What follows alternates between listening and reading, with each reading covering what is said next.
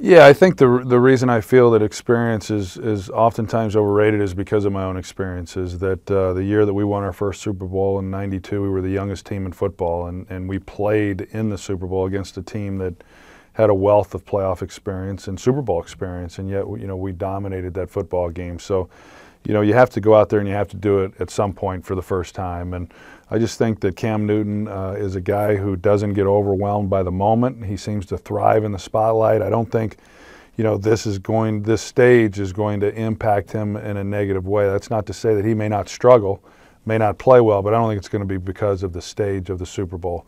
I expect it to be a good game. I've seen a lot of Carolina here in the last couple of weeks, certainly through the second half of the season.